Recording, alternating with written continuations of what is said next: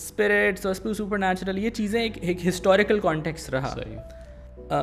किसी की डेथ होने वाली है उससे पहले ख्वाब आ जाए, मतलब ये इतने कॉमन चीज़ थी और ये नॉर्मल हो गया था. और आई थिंक दे वर वही होता है ना कि आपकी इन्वायरमेंट अगर किसी चीज़ को बहुत ज़्यादा वैलिडेट करे कि ये बहुत एक यूनिक चीज़ है, आपका फिर उसके साथ तब रिलेशनशिप चेंज होता है. When you are struggling in being able to live a normal life, maybe you try to come up with another life, you find you want to have a new life. I remember O levels के final exams हो रहे हैं और sitting in the examination hall I'm trying to meditate. कि किसी तरह से subconscious से answers निकल आए, right? तो पढ़ाई like actually you were thinking that I was doing it. I was meditating. University का जो पहला साल था, I think I failed 7 courses. I didn't used to go to classes. Spring semester सारा 0.0000. And what were you doing? मैं बस poetry लिख रहा हूँ, अगेन मेडिटेशन हो रही है and just trying to connect with God. वो कहीं ना कहीं वो जो मैं साइड पे जाता रहता था ना टैरो कार्ड साइकिक्स के पास, और उनके पास जाके मैं उन्हें क्या कहता था, when will I meet my soulmate, प्यार कब मिलेगा, love. So actually now it just makes sense that the whole journey that started off with mind sciences, spirituality, it was just a quest for love.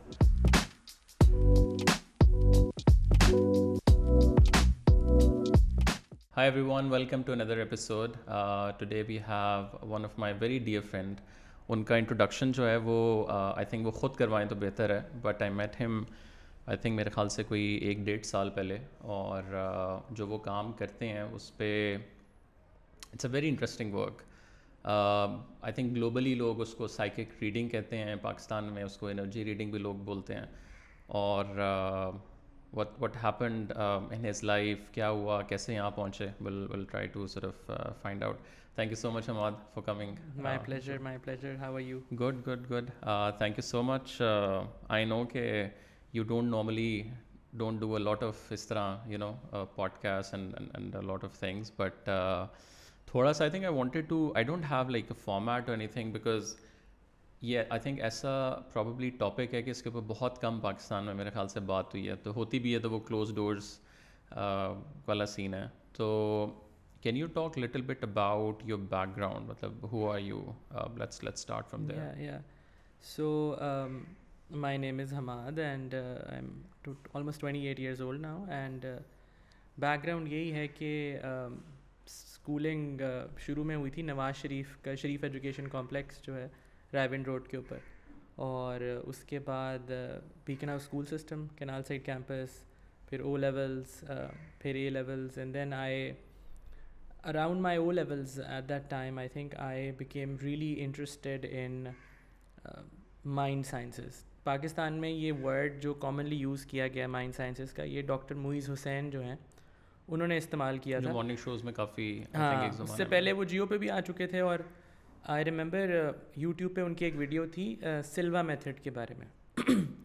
तो उसमें वो सिल्वा method जो है वो एक पूरा एक मोडालिटी, एक सिस्टम है जिसके बारे में वो बताते थे कि होजे सिल्वा was this guy, was an engineer in Mexico, और उसने ये क्लेम किया कि मैं आप लोगों के बच्चों जो है ना उनके रिज़ल्ट्स बेहतर कर सकता हूँ. अगर आप अपने बच्चे मेरे पास भेजें, मैं उनके रिज़ल्ट्स आपको बेहतर करके दे सकता हूँ. स्कूल कॉलेज के मतलब हाँ, स्कूलिंग वगैरह के. एंड तो वो ही यूज़ टू, उसका आइडिया ये था जो कि अब बहुत कॉमन हो गया. अब तो वो एक वेव ऐसी आई है मतलब पिछले 10 सालों में इवन ग्लोबली, बट उसका कॉन्सेप्ट यही था कि जी how to bring your brain wave frequency to N alpha level. कि जी जब आप सोने लगते हैं तो आपकी ब्रेन वेव फ्रीक्वेंसी जो पहले बीटा पे होती है फिर वो अल्फ़ा पे आ जाती है, and when the alpha level frequency is reached, आपका जो राइट हेमिस्फेयर है ब्रेन का वो एक्टिवेट हो जाता है, तो creative ideas, new ways of being वो आने लग जाते हैं.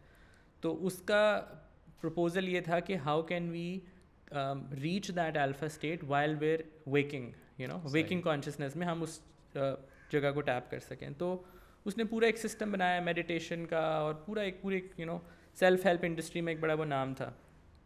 तो यहाँ से मेरा इंटरेस्ट शुरू हुआ डॉक्टर मुईज़ हुसैन को सुनने से. एंड और वही एक अगेन बहुत मेन स्ट्रीम आइडिया है कि how we only use 10% of our brain, and अगर 100% हो जाए तो. एंड दिस वाज कौन सा year? This was back in 2011 I would say. So about 11 years ago. You were in college? मैं O levels के आखिरी साल में था. ठीक है. तो 11th grade. ठीक है.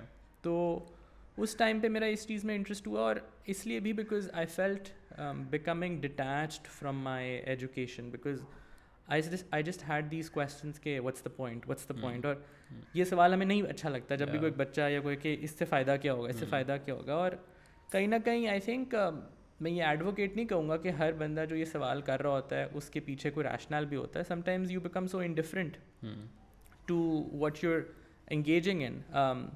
I just couldn't connect with my studies, and I just thought कि this is something interesting, because बचपन में मुझे सुपर नेचुरल और हॉरर स्पेशली का बहुत ज़्यादा शौक होता था। मतलब कोई है बड़ा एक फेमस ड्रामा स्टार प्लस पे आना, और वो इतना ज़्यादा हॉरर ड्रामा सुपर नेचुरल चीज़ों को देखना कि फिर ड्रीम्स भी इस तरह के आने। And I even remember once upon a time I had this experience where it was so literal कि I remember sleeping in my room, और मैं उस टाइम बहुत ज़्यादा ये चीज़ें देखता था। और ठीक है, आपका माइंड ज़्यादा फ्रेश होता है, you absorb it, but this happened कि I remember कि मुझे नींद नहीं आ रही थी एक दफ़ा बचपन में। I think 7-8 साल का होऊंगा मैं, एंड वाइट चादर जैसे ऊपर ली हुई है ना, और ऑरेंज लाइट कमरे में जली हुई है, and I remember someone grabbing my shoulder like इतने ज़ोर से कि I felt it and I was like, और मुझे हाथ पूरा नज़र आया। नहीं, but you were sleeping, मतलब as a मैं fog? जाग रहा हूँ, Okay. मैं सोया नहीं, मुझे नींद नहीं आ रही। ठीक है। और someone grabs my shoulder इतने ज़ोर से, and मुझे हाथ भी नज़र आता है, and मैं ऐसे देखता हूँ एकदम से कुर्सी पे I see a woman sitting on the chair in my room. My mother is sleeping in the same room, but I just look at her and she has this, वो जो एक ट्रेडिशनल विच वाला एक होता है आर्किटाइप, बट खैर 2 seconds के लिए वो चीज़ मेरे सामने बड़ी क्लियर होती है, एंड देन एकदम से वो चली जाती है, गायब हो जाती है चीज़। But that pain in my shoulder, वो जो हाथ मुझे नज़र आया पहले तो ऊपर सामने नज़र आ रहा है, बिकॉज वो ऐसी चादर, तो लाइट भी कमरे की ऑन है, ऑरेंज लाइट है बट ऑन है। और इसी तरह का एक दफ़ा एक और experience where I remember waking up, and ये hallucinations हो सकते हैं सिंपल, बट ये experiences एक मार्क छोड़ जाते हैं यहाँ पे। I remember waking up, हमारी फुप्पो भी हमारे साथ उस टाइम पे रहती होती थी, उनके कमरे में एक दफ़ा सो के उठा, and I saw 7 men standing in front of me. And how old were you? वो भी कोई 8-9 साल पहले। 7 बंदे ऐसे मेरे सामने खड़े हुए, and blood is coming out of their mouth, but do you think वो as you said कि वो Star Plus या generally when you watch a lot of, हाँ, बट ये यूजुअली तो ये होता है ना कि आप ख्वाबों में ये चीज़ें नज़र आती हैं आपको, मतलब लिटरली मैं सो के उठा, मुझे सामने वो नज़र आ रहा है। सही। एंड आई जस्ट रैन, और मैं भागा अपने अम्मी अब्बू के कमरे में गया हूँ, एंड वो डिसअपियर हो गई चीज़। तो वो हम जब स्कूल में भी होते थे, नवाज शरीफ के स्कूल में, वहाँ पे शरीफ एजुकेशन कॉम्प्लेक्स में, तो आई रिमेंबर के सब बच्चे जो है वहाँ पे इतने बड़े बड़े ग्राउंड्स होते थे और पुराने दरख्त होते थे, तो एक अजीब सा हमारा एक गैंग होता था जो सुपर नेचुरल, जैसे कि हम अपने आप ना, जैसे वो स्कूबी डू वाला जो है मिस्ट्री इंक, कि हम जा रहे हैं दरख्तों को फील कर रहे हैं कि कितना पुराना दरख्त है, यहाँ कुछ स्पिरिट्स हैं, इस तरह की चीज़ें। तो स्पिरिट्स और सुपर नेचुरल ये चीज़ें एक हिस्टोरिकल कॉन्टेक्स्ट रहा। But sorry, उससे पहले how was your like generally childhood, like the family wise, like were they also, एक होता है ना कि वो कोई ताया, कोई मामू, कोई मतलब वो वाली जो साइड है। So in my family this was a pretty common thing, but जो क्या common था, जिसको इतना ज़्यादा एक्नॉलेज नहीं किया जाता था कि ओ ये कोई एक्स्ट्राऑर्डिनरी चीज़ है, मतलब वो ये था कि ऐसे सच्चे ख्वाब आना, लाइक ये बहुत एक कॉमन चीज़ थी। माई ग्रैंड मदर, माई फुप्पो, माई चाचू, किसी की डेथ होने वाली है उससे पहले ख्वाब आ जाए, मतलब ये इतने कॉमन चीज़ थी और ये नॉर्मल हो गया था। और आई थिंक दे वर, या वही होता है ना कि आपकी इन्वायरमेंट अगर किसी चीज़ को बहुत ज़्यादा वैलिडेट करे कि ये बहुत एक यूनिक चीज़ है, आपका फिर उसके साथ तब रिलेशनशिप चेंज होता है उनके लिए। सो I belong to a very religious family, like I would say in a traditional sense, a religious family, and there was a reasonable level of strictness in the household growing up, that namaz and roza and everything, and these things were meant to be taken very seriously, and but तो super natural और इन चीज़ों के साथ उस तरह से तो कोई चीज़ नहीं थी, ये मेरे अंदर ही एक चीज़ थी। I didn't have anyone who I could talk to about these things. But at that time or at that age did you share like these sort of experiences with I used to but family के अंदर किसी से or- yeah, I used to. I don't recall exactly ke how seriously they took them. I mean, maybe now if a child who I know अगर उसके साथ ये experiences हों, I would probably, मैं उसको इस तरह से नहीं लूँगा कि इसको एक्स्ट्रा सेंसिटिव परसेप्शन या सुपर नेचुरल से कनेक्ट कर रहा है. मैं मेरी पहली इंस्टिंक्ट ये होगी कि ओके मेंटल हेल्थ के इश्यूज लग रहे हैं यहाँ पे, कि हो सकता है दिस बच्चा इज सो ट्रॉमेटाइज्ड, इसके जो आम एक्सपीरियंसेस हैं उसमें may be he is having some issues at school, और कुछ ऐसा हो सकता है which is it's I think it's very important कि मैं ये समझता हूँ कि two things can be valid at the same time. Like it can be entirely possible that someone is having mental health issues, which is why they're having these experiences, but it doesn't change the fact that they're still having it. Like, it's real for them, they're experiencing it, whether it's objectively real or not, वो तो एक अलग चीज़ है. Anyways, तो ये एक background थोड़ा सा इस तरह से, and just very extroverted at that time, in that age. उसके बाद okay, yeah, I think it's important to discuss this because I think then it gives हमें थोड़ा सा perspective यहाँ पे शायद मिल सकता है कि क्यों इतना एक yearning पैदा हुई ये mind sciences और इन चीज़ों में. I think about 7-8 when I was 7-8 years old I started having asthma. सही. ठीक है, and it's quite intense at that time. उसके बाद फिर eczema भी हो गया, atopic dermatitis and rhinitis and allergies and all of that, and used to get very difficult sometimes to even go to school. But again, जो एक traditional household होता है उसमें, in my household I don't think there was much receptivity towards oh my god, this child is having such a painful experience, so let's protect them. They're like, जाओ, you know, ज़िंदगी को ख़त्म नहीं होना चाहिए, आगे बढ़ते रहना चाहिए. So it felt like those experiences or that emotional pain that I was going through wasn't being validated. And so I think Aahista Aahista वो extroversion जो थी वो introversion में बदलना शुरू हो गई, because when you're a child and when you're having skin issues, when you're not feeling good in your body, you feel a sense of shame, or at least I would say my environment or the environment that I was in, school में, बच्चे, they don't want to play with you, or just, and you can't go out in the break because the sun, आपकी skin burn हो सकती है. So यहाँ पे मैं ये कहूँगा, and this happened after those, ये supernatural experience के बाद की चीज़ है, ये ऐसा नहीं कि उससे पहले था. But तो आई थिंक वो इंट्रोवर्जन पैदा होना शुरू हो गई ना, एक sense of self worth undermine हो गई, कॉम्प्रोमाइज हो गई. बट उस टाइम पे फैमिली की तरफ से आपको ये हुआ जैसे वो एक ट्रेडिशनली की चीज़ को कोई तावीज़ करवा दें, किसी के पास दिखा दें, हेल्थ नहीं generally when you were like seeing things, या आई थिंक वो ज़्यादातर वो यही कहते थे कि ये ड्रामे देखता है, ड्रामे देखते हैं इसीलिए हो रहा है, कोई है देख रहा है, विकराल और वो सारा देख रहा है, उसी की वजह से हो रहा है. बट डू यू थिंक वो भी थोड़ा सा इफेक्ट था?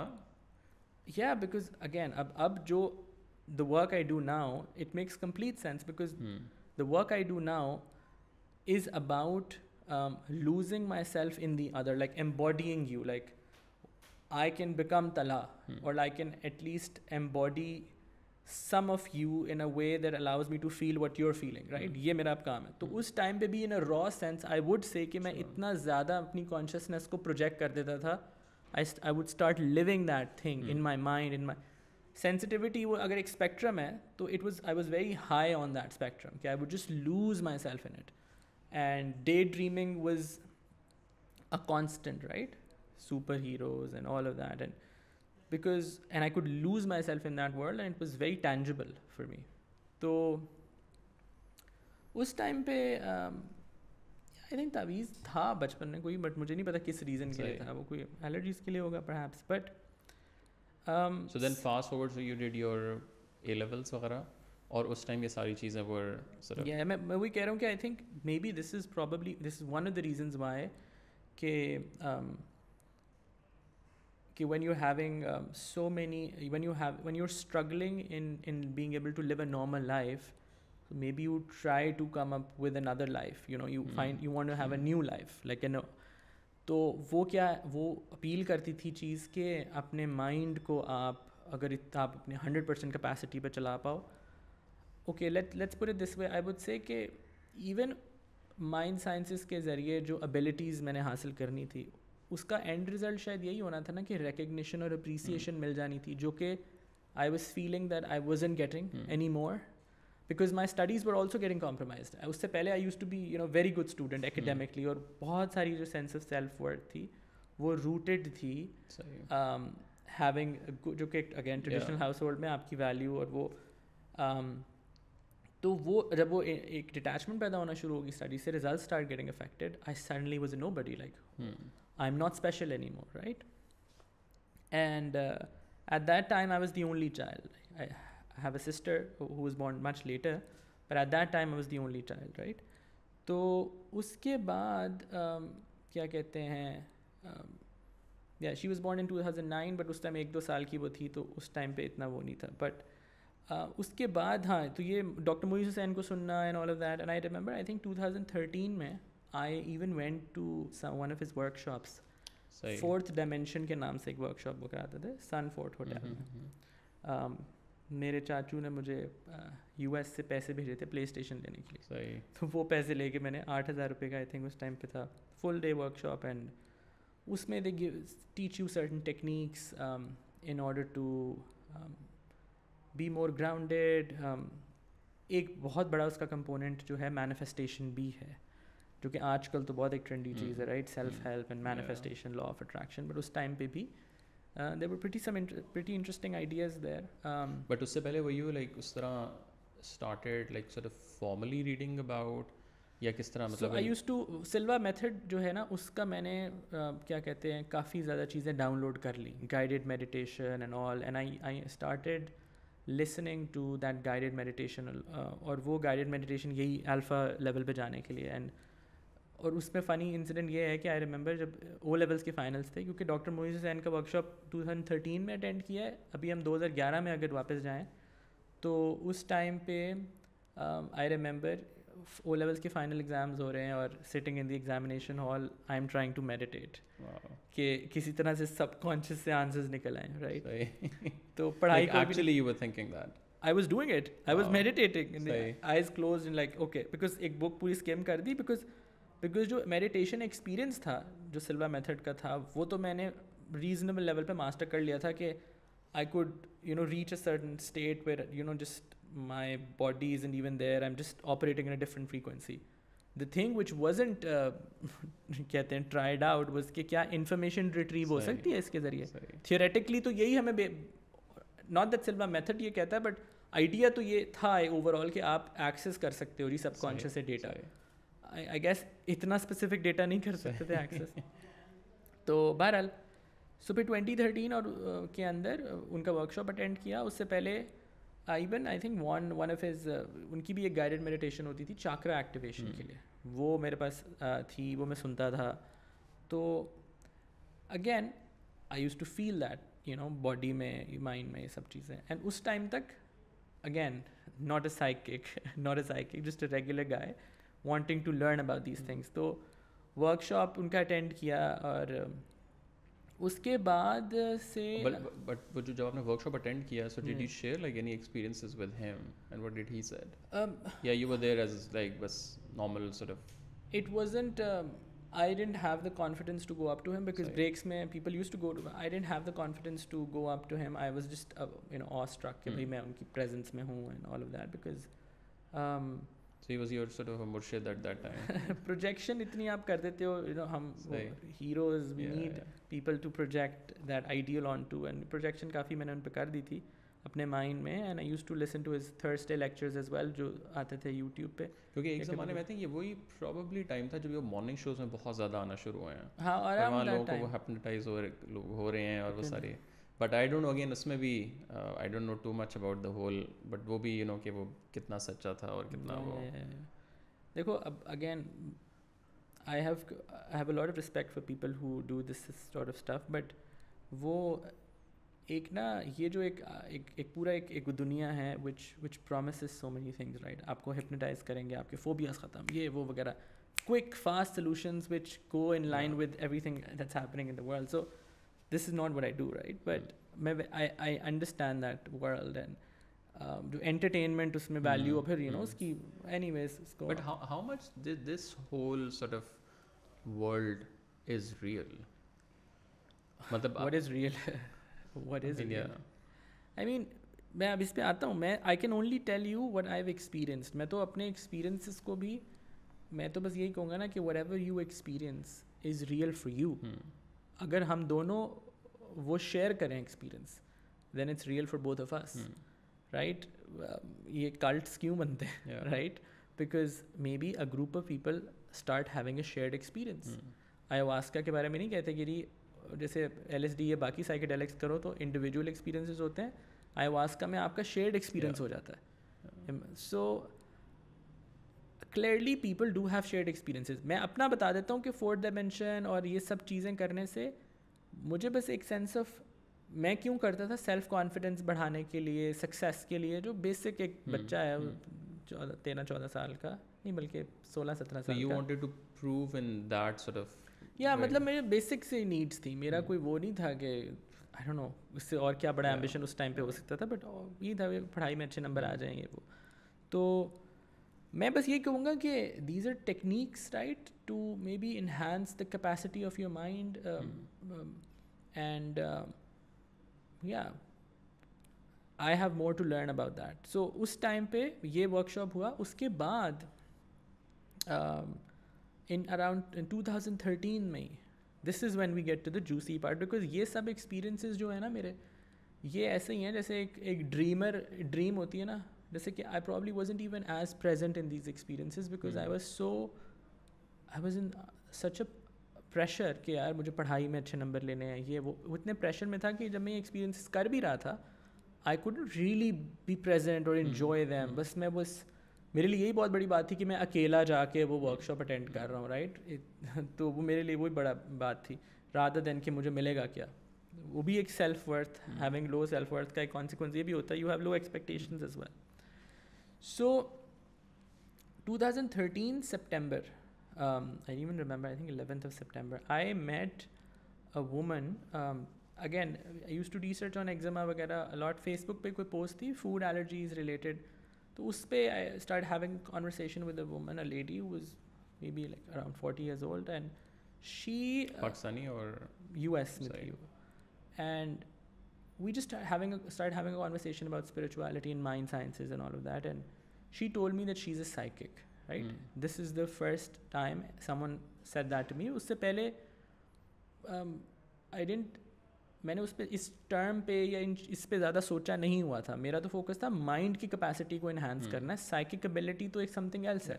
साइकिक एबिलिटी तो कनेक्टेड है क्लेयरवॉयंस से, क्लेयर सेंटियंस से, फ्यूचर की विजन आना फ्यूचर के बारे में और इस तरह की चीज़ें. तो but she said I am a psychic and I said okay, and she said I'm gonna give you. I'll have. I used to be I used to do readings a lot, but अब मैं नहीं करती. But I'm gonna give you a free reading. I'm just gonna do it for you and just to give you some guidance in life, because again, उस time पे 2013 में I was very unsure about what I want to do next. Because so you finish your A levels उस time तक. A levels sciences में किए हैं, because अगर अभी हम थोड़ा ऑब्जेक्टिवली देखें तो एक कन्फ्यूजन हमेशा से यही थी कि करना क्या है. Because there wasn't any specific guidance और specific goal that my family inculcated इन मी कि भाई ये बनो. दे were just like have a good education right. And but बचपन से भी देयर वाज नो उस तरह कोई चीज़ इन योर माइंड कि यार मैंने ये बनना बड़े होके और something. usually what happens is that you pick up things from your environment, right? Parents का influence, आपके कोई uncle, auntie, like जो भी आपकी environment. So in my family, my people were business करते थे लोग, और as such कोई academic या literature उस तरह के लोग नहीं थे, literature से ताल्लुक या academics. तो my father had a school of his own, but which didn't necessarily mean that he was just obsessed about having a good education. That's it. जो करना कर लो. Yeah. So maybe कोई बाद में जाके किसी ने बोला CA कर लो and whatnot, या CSS कर लो, which again the traditional. So उस time पे A levels में मैंने sociology पढ़ी थी. and I really liked that subject because वो थोड़ा philosophical उसमें एक element है, and that was really nice. And उस time पे मैंने फिर decide किया कि FC कॉलेज में admission लेते हैं, बैचलर्स इन सोशियोलॉजी कर लेते हैं. बट 4 हफ्तों के बाद वो भी मेरा माइंड चेंज हो गया कि I was like no, may B I am not gonna fit in to this. और आई थिंक इतनी आदत थी एक पैम्पर्ड एनवायरनमेंट में रहने की, चंद बच्चे हैं वहाँ पे, बड़ी बड़ी क्लासेस हैं, मतलब इतनी इंडिविजुअल अटेंशन भी नहीं मिलती. तो आई गेस वो थोड़ा the sensitive part got a bit scared, like no no no, I don't want to be here. And उस टाइम पे this woman did a psychic reading for me, and she said that, you know, I don't think you will be in this college. हालांकि मैंने अभी admission ही लिया था. और again and you could say कि self fulfilling prophecy हो गई है, but not. But she said a few things about my relationship with my parents and things in my house hold, छोटी छोटी चीज़ें that I hadn't share with her, जो कि मुझे फील हुआ कि हाँ ये सही कह रही है. बट अगेन देयर वाज कोई बहुत बड़ी कोई ग्रैंडियोस उसने फ्यूचर की प्रेडिक्शंस नहीं की थी. So that made me realize that being a psychic doesn't necessarily mean you have to predict the future. It can mean that you can become aware of what's happening with someone's life. So क्या हो रहा है उनकी ज़िंदगी में. I didn't know how she could do it, but so खैर उसके बाद I would say 2014 में I became a part of a lot of groups on Facebook, spiritual groups, जिनमें बहुत सारे ऐसे लोग थे जो different religious backgrounds, just different cultural backgrounds, who used to come together and just meditate. And I used to also meditate with them. And और ज़्यादा international ही होंगे सर. या पाकिस्तान, इंडिया से भी कुछ लोग होते थे, पाकिस्तान से उस पर्टिकुलर ग्रुप में और कोई लोग नहीं होते थे. बट कहीं ना कहीं ये एक वैसे this again all of this was just happening on the sides. अब अभी तक यहाँ पे मेरी जो द वर्क आई डू और what energy reading is, यहाँ पे अभी तक कोई उसकी एंट्री नहीं होती. इस पीरियड के बाद I would say that time comes. इससे पहले आप कुछ अगर पूछना चाहते हैं तो. नहीं. ओके. सो अब आई डोंट नेसेसरी. और उस टाइम तक आपने कोई यूनी या कुछ वो अभी तक. फिर मैंने 2014 में LSE ज्वाइन कर लिया था, Lahore school of economics, political science and media studies जो है.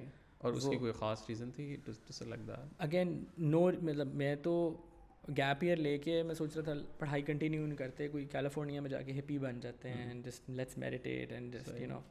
तो but a friend of mine he really pushed me, said to my parents कि इसको आप LSE में करा दें. So no plan. तो एक तरह से डिटैचमेंट है दुनिया से, बस अपनी किसी दुनिया में चल रहे हैं, राइट. सो उसके बाद आई वुड से कि यू नो दीज थिंग्स, हो सकता है ये चीज़ें ग्रेजुअली आपके अंदर पैदा हो रही हों, बट एक टिपिंग पॉइंट आता है where you have an experience. Now I don't exactly know which particular thing I did that triggered something in me, but I do remember in around 2014, हो सकता है you know, जिस हम meditation करते थे रोज़, बड़ा उससे बाज़ कुछ मैं यही कहूँगा ना, heightened sensitivity. That's my way of looking at it. Heightened sensitivity या ESP भी आप इसे कह लो, extra sensory perception, जिसमें अब जैसे NLP है फॉर एग्जांपल, या बहुत सारी ऐसी मोडालिटीज़ हैं जो कि आपके रैशनल माइंड को केटर करती हैं. उनमें आपको सिखाया जाता है कि how to develop that sensitivity, कि you know, and how to even lead people. NLP में तो होता है ना, आप पहले मिरर करते हो इवन बॉडी पॉस्चर और सब चीज़ों को, फिर उसके बाद यू लीड समवन, एंकर करते हो किसी को. I remember at certain point, I suddenly there was an explosion that happened within me कि जो sensitivity का जो scale था वो बहुत peak कर गया एकदम से one day, and this was the time when I was meditating with these people and all. तो उस time meditations किस तरह की थी? So it's like a Zoom live type का क्या? हाँ, इसी तरह जैसे Zoom पे होती है. Zoom I don't think उस time था, I think Skype करते थे, Skype पे करते थे.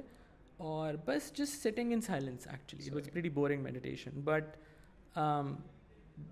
they used to have different visions and stuff. जो भी उनके एक spiritual, उनका एक world है, guides and things and all. I didn't have any of that. I just used to be a part of it, hoping के I guess I just felt like I belonged there because those people were also a bit detached from the world and all of that. And so in that period I would say बस एक वो explosion of sensitivity sometimes I feel like the stories that we have to tell, they don't really they aren't able to explain why something is there, right? कुछ चीज़ें होती हैं वो unexplainable होती हैं, और वो heightened sensitivity जो है वो उसका एक explosion हुआ. And I remember उसके what started happening was that I would just meet the same people in my life जैसे पहले मैं उनसे मिलता था, and I would start feeling in my body what they're feeling, right? Whatever, without they saying it. Say, and they were not asking you or something. Yeah. Again, in today's context, there's a very common term that's being used to describe this phenomena, empath.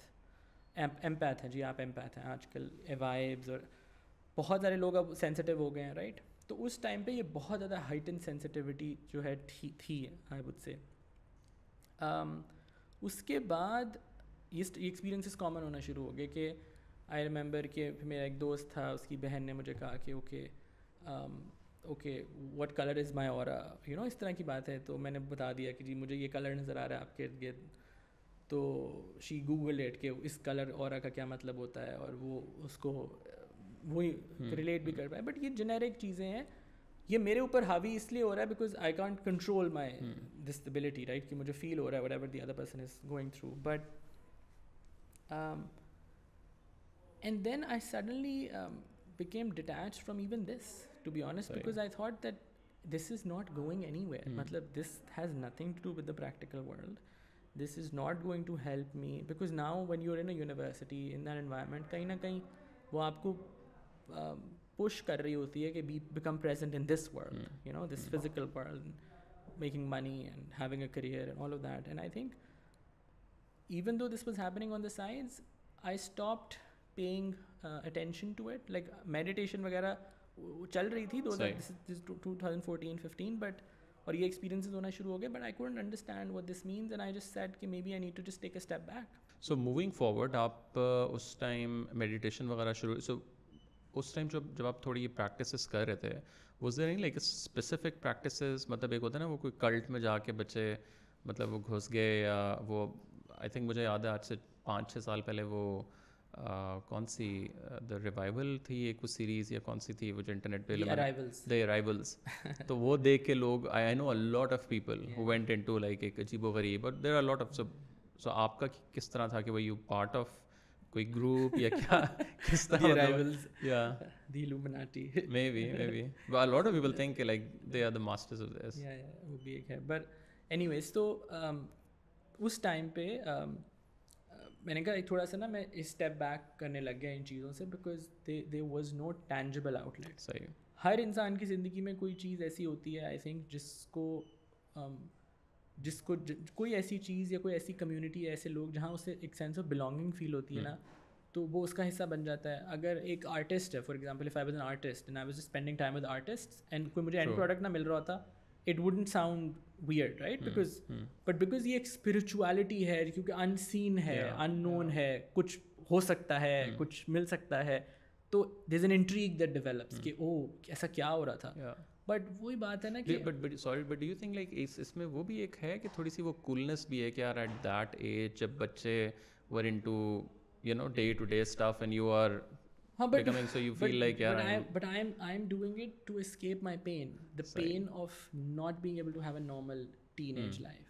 वो जो just that pain, and वो pain है, और उस pain के लिए escape ढूंढा जा रहा है, escape routes ढूंढे जा रहे हैं. So it's a very painful story actually. I actually realize now when I'm talking about it, it's a very painful time in my life, because again, health issues, not being having a plan about what I want to do in my life, and it was a very I think आपसे बात करते करते I'm just realizing that कहीं ना कहीं we always feel comfortable talking about things that make us feel good, right? And we tend to ignore the times of our lives that are very dark, or talking about it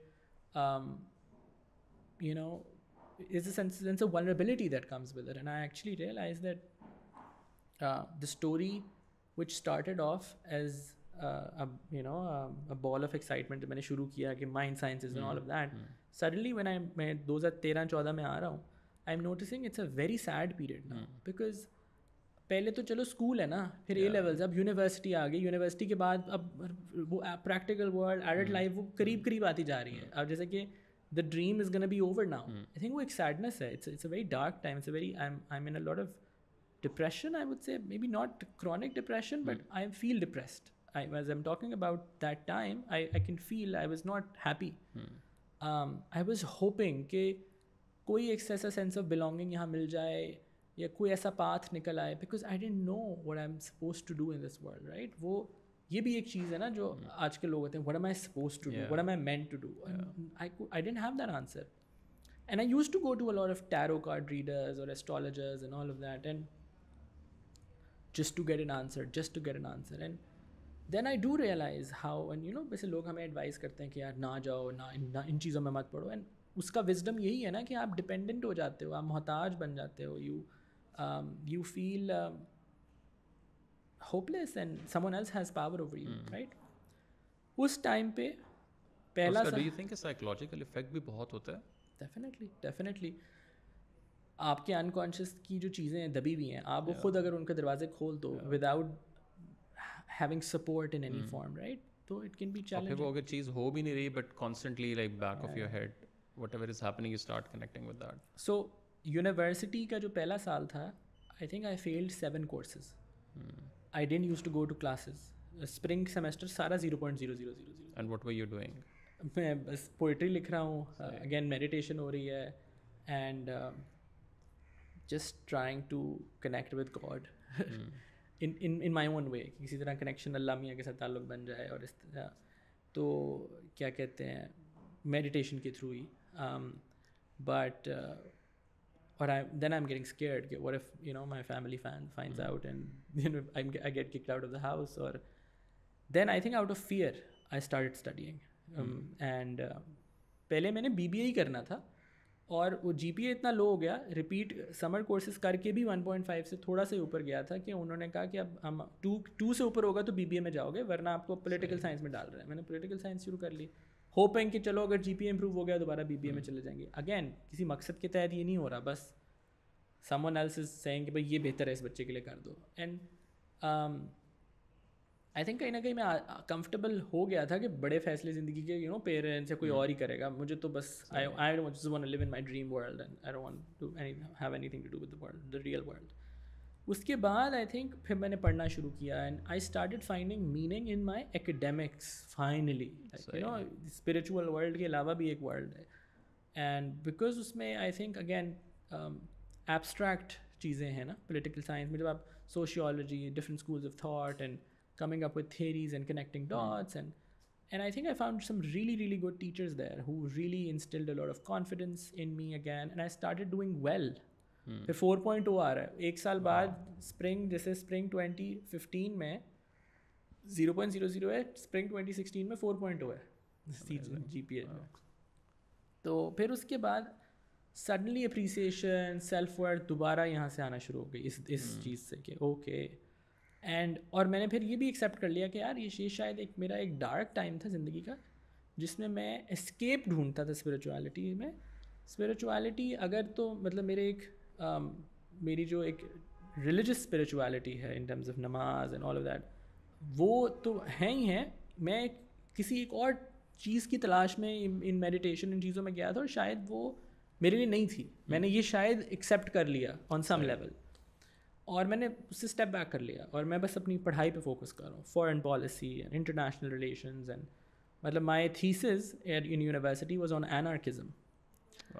and मतलब again I am doing really well. और हालांकि university में उस time पे, अच्छा ये होना क्या शुरू हो गया था, ये जो सारा स्पिरिचुअल सारा चीज़ें थी ना, इसमें एक चीज़ जो होना शुरू हो गई थी, मैं उसको ये नहीं कहूँगा कि मैं रीडिंग्स कर रहा था लोगों की, बट ये ज़रूर होता था कि कुछ लोग मेरे इर्द गिर्द के सर्कल में, दे स्टार्टेड बिलीविंग कि यार Hammad can tell you what you are going through. और ये होता था. मतलब यूनिवर्सिटी में भी लोग, बच्चे वगैरह आके पूछते थे कि यार कुछ मैं उनको कुछ चीज़ें उनकी पर्सनालिटी के बारे में, और नॉट थ्रू न्यूमरोलॉजी और हैंड पाम रीडिंग और astrology, just focusing on them and suddenly just having access. And I didn't know what was happening then, or so I didn't even know if that was very meaningful for them. बाद में मुझे समझ आई कि हाँ it was. तो but ये बहुत isolated अब एक्सपीरियंसेस रह गए, फोकस अब इन चीज़ों पे रह गया कि इंटरनेशनल रिलेशंस और मास्टर्स इसी में करेंगे अब ना. मीडिया स्टडीज़ भी साथ में थी, तो पॉप कल्चर एंड डॉक्यूमेंट्री और उसके बाद when I left my university I got a job at a news channel. आप न्यूज़ और इंडस न्यूज़ लॉन्च हुआ था ना उस टाइम पे, तो अब्दुल रऊफ़ साहब जो जियो में भी होते थे, उन्होंने मेरा इंटरव्यू किया था and I got into production and I was producing a show Indus News के ऊपर, वो आ भी रहा था Coffee Table. And so this is अभी suddenly something एकदम से एक shift आ गया कहाँ वो एक supernatural historical background और spirituality and depression and introversion, अब suddenly things are finally crystallizing themselves.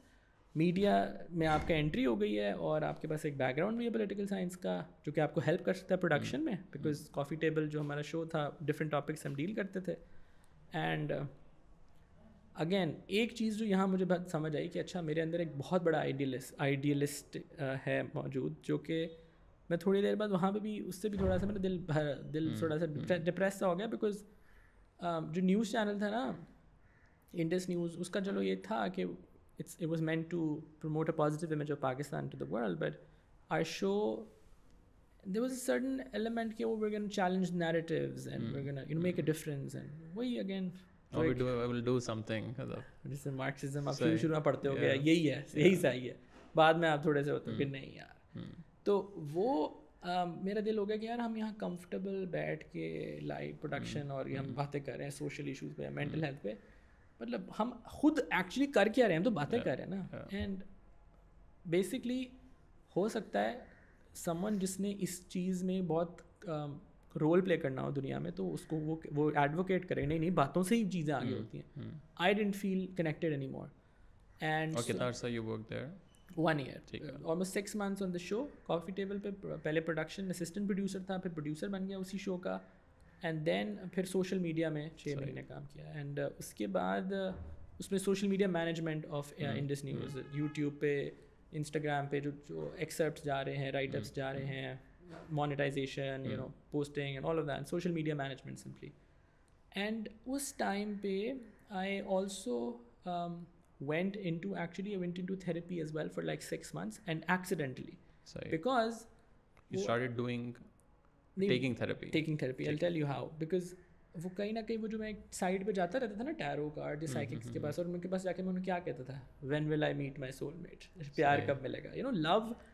So actually now it just makes sense that the whole journey that started off with mind sciences, spirituality, it was just a quest for love. belonging, appreciation, recognition. अगर वो मिल जाती, why would I want to spend so much time meditating? अगर ये feel करा दे कि you're enough as you are. But उसमें अब बहुत से लोग हैं ना कि I met with a lot of people which genuinely I feel maybe they have a whole transition from start to the end, कि starting with this but moving forward कि जैसे जैसे मिलता जा रहा है, काम भी मिल गया, शादी भी होगी, ये भी हो गया, फिर the ultimate is the meaning of life, the broader like actual meaning of life. अक्सर तो ये ना कि उसको यूज़ करके आपको चाहिए कुछ और होता है. So with you, do you think कि वो चीज़ भी कहीं ना कहीं थी deep down, like the actual broader meaning of life, कि भाई दुनिया में मैं हूँ क्या, या was that like a practical things like belonging and love and all of it? I think for me, so I think you can have two different things again at the same time. So I think my role in the world, वो एक था कि I want to change the world. जब बड़ा हुआ I realized maybe the world is exactly where it's supposed to be. ये मेरी ego का कोई मसला है कि वो I want to change the world, मैं इतना स्पेशल हूँ, मैंने दुनिया बदलनी है, मे बी नहीं. उसमें फिर एक एग्जिस्टेंशियल डिनाइलिज्म आ जाता है, अच्छा फिर क्या करना है. अगेन तो लव जो है ना कहीं अगर लव एंड अप्रिसिएशन, मैंने ये फील करता हूँ, अगर आपको एक sense of warmth, affection, comfort, acknowledgement, safety कहीं ना कहीं मिल जाए, अगर आपको सेंस ऑफ बिलोंगिंग मिल जाए, मीनिंग जनरेट होना शुरू हो जाता है, और उस मीनिंग से शायद आप और answers ढूंढोगे. You must have been in love in life, and you must have noticed कि when you're in love, human love कह लो, चलो divine love, because उसकी भी बड़ी वो it's whenever you are in love, whatever that form is, whatever that form is, whenever you're in love is, as an emotion is flowing through you, are you also thinking कि oh what is my purpose in life? नहीं, you get so consumed by that feeling that itself is enough. जब when you're completely in love, aren't you whole? नहीं, लेकिन उसमें भी तो फिर ये है ना कि उसके बाद ही तो वो आता है कि यार अच्छा आपने अब ये भी कर लिया है. नहीं, अभी हम सिर्फ बात कर रहे हैं when you're in love, if it's even a moment, in that moment aren't you whole? You are, right? True. So that for me that is कि भाई how can we stay in that feeling? सही. Right? How can we stay in that feeling? Because maybe that feeling is what we need. Once we're in that feeling, whatever we're supposed to do, whenever we're meant to do, वो खुद ही हो जाएगा. That's what I feel. Because I feel like that love की जो feeling है, if you are embodying it, उसमें एक abundance की एक energy होती है. उसमें खुद ब खुद एक guidance होती है. You just know where to go, what to do.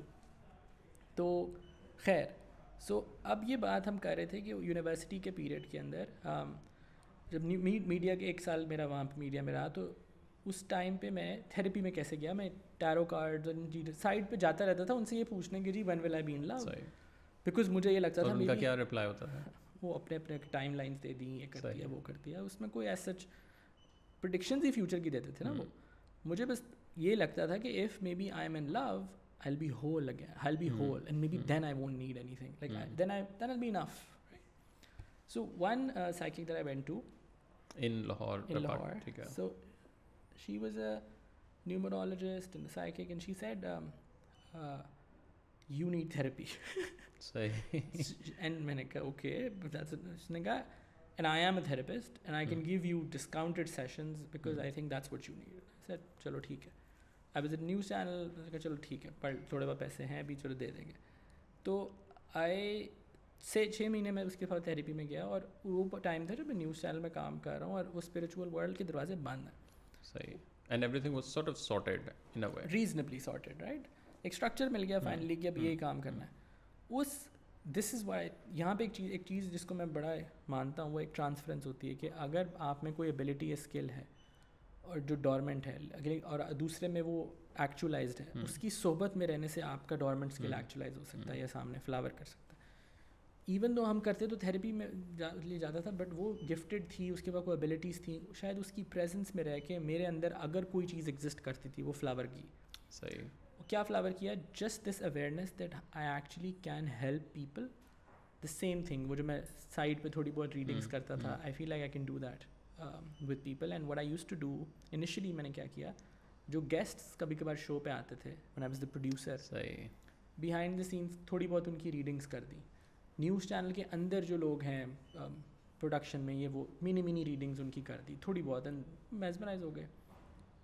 उसके बाद 2019 ये चल रहा है, और वो जब ख़त्म हुआ वो न्यूज़ चैनल मैंने छोड़ा, because I just thought may be this is too much. No, उसमें भी I felt overwhelmed to be honest, because media एक सर्टन पॉइंट पे so fast paced, I think that environment wasn't healthy for me. I wasn't liking who I was becoming. तो उस time पे when I left, I was looking for another job and I couldn't get one. मैं वो भी bubble burst हुआ कि अच्छा अब दोबारा मीडिया में लगता जाना पड़ेगा, बिकॉज कोई एडवर्टाइजिंग या कुछ नहीं मिल रहा. उस टाइम पे मैंने जो छोटी मोटी रीडिंग्स की थी ना लोगों की वैसे साइड पे, वो लोग मेरे पास आने लग गए. अभी हम इस पे आएंगे कि वो रीडिंग्स होती क्या थी, बट लोग मेरे पास आने लग गए वो ना.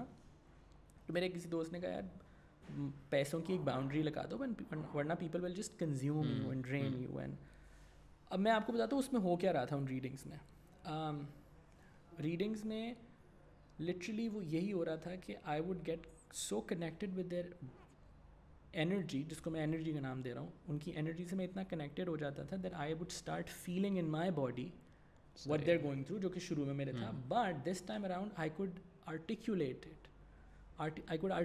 इट टू देम कि भाई this is what's happening to you, this is what you are going through. And I could also give them that comfort and warmth. और वो मैं नहीं दे रहा होता था.